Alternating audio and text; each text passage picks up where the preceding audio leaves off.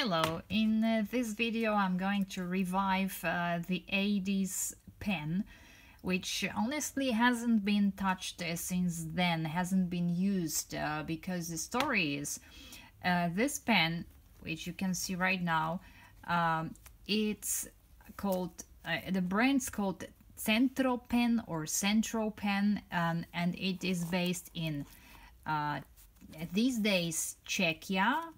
And back then it was Czechoslovakia, because this pen was produced, I believe, somewhere towards the end of the 80's. And back then it was called Czechoslovakia, where the company was based. The story is that I have two of these, actually. And this one has been damaged by me a long time ago. As you can see, it's cracked, it's useless right now, so we're not going to talk about this one.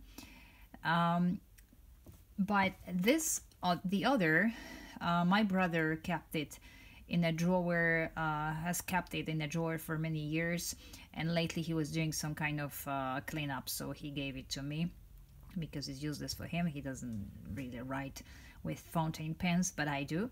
So I have decided to revive it and fill it with ink and see how it writes. So this is Centropen, and this is clearly visible, maybe not on the camera, but it's written here on the nib. It's called Centropen. Actually, N is missing. Maybe it didn't fit on the nib, but I had to use a magnifying glass actually to detect what it is. There is number 32, and also there is number 301 on the grip here. So that's why I believe this is somewhat related to a model number. So either it's Centropen number 32 or it's Centropen number 301. The nib is made of metal, I believe. Let me zoom it. Looks like this. So it's a regular nib. And what's interesting that the piston is only this. There is no ink cartridge to fit into the section. There is no converter. It's only what it is, and it works really heavily. So we're gonna try to revive it by filling it with ink right now, and then I'm going to give it a test, because to my opinion, as it goes right now, it feels really scratchy. But we're gonna see. I'm using Hero ink, which is Chinese ink, a black color.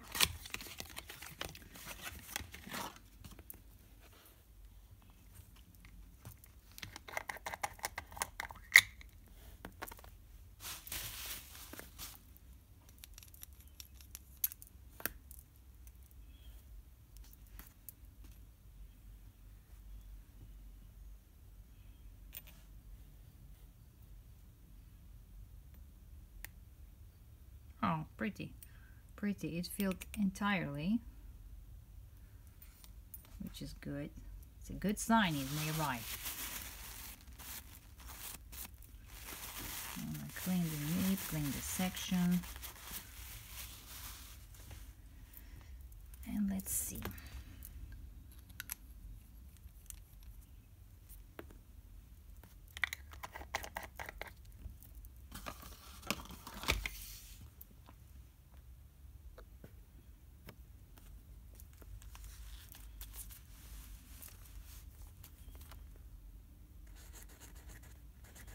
Nothing happens.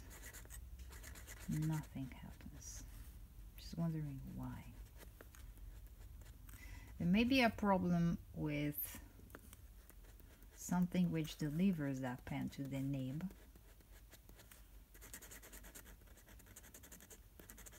Okay, test number 2. I'm gonna do this again to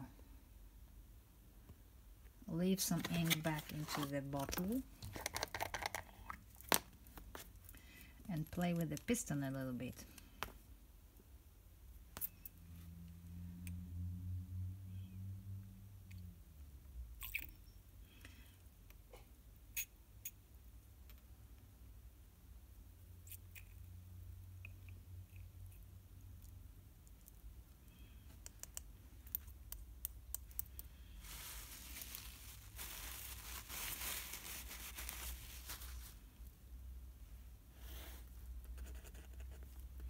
Yep, it unfortunately doesn't want to write at all. Wondering why.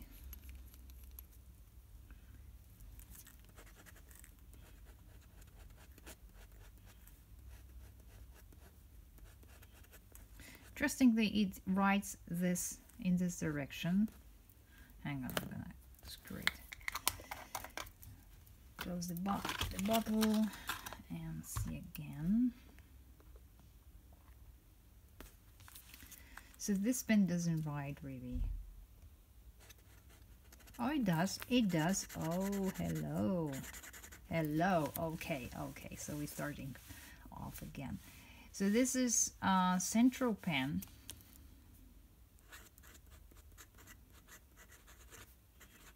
Centropen. Number probably either 31 as on the nib or 301 as on the grip.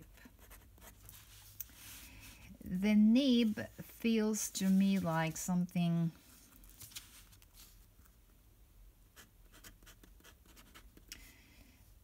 between F or better M size. Feels scratchy. Reverse.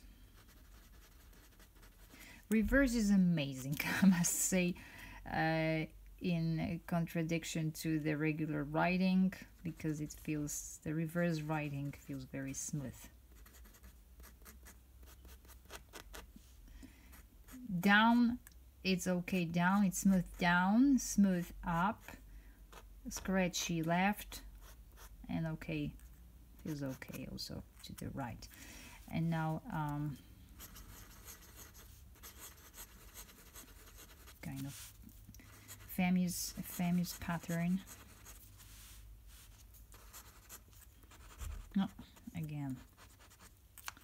It's kind of either it is drawing somewhere in the section part or doesn't deliver it entirely.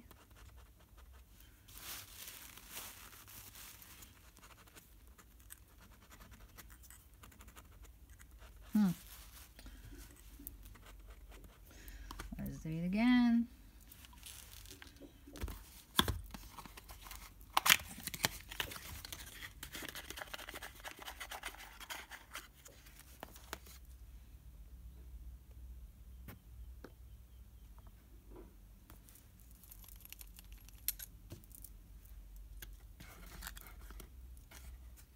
So I will remove some of the ink and then fill it in again.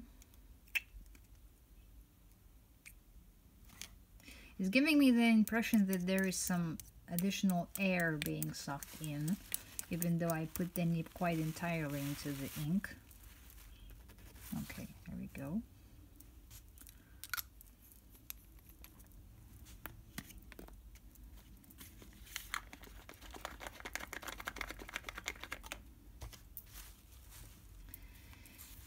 So where I was, the patterns here, right?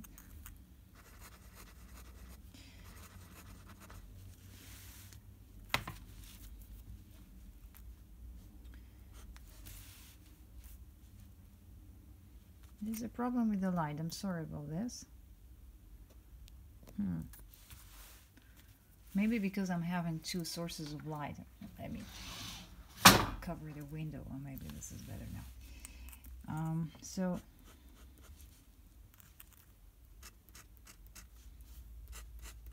yeah, this pen acts like the nib actually is like when I'm drawing the lines from the top to the bottom is okay, from the bottom to the top feels scratchy, and so it's very similar as I have shown for the reverse writing. From the left to the right is okay, from the right to the left is also okay in this nib direction. So yeah, it's it's kind of cool to have it back, working back.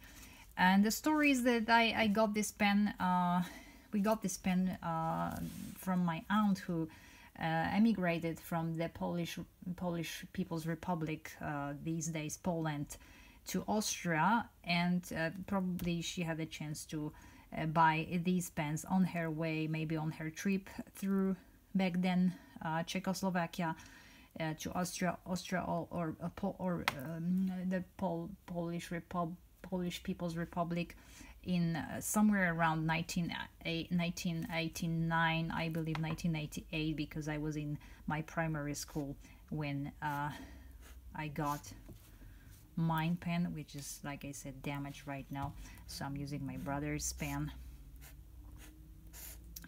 And it's kind of cool to have it working again.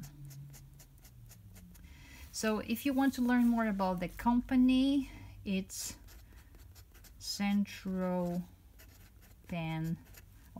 or Centropen, as it could be read in a European language, EU.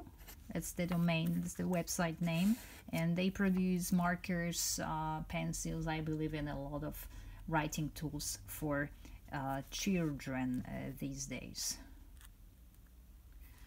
So that's the pen. Thank you for watching, and I'll be back with other videos of more modern fountain pens the next time. Cheers.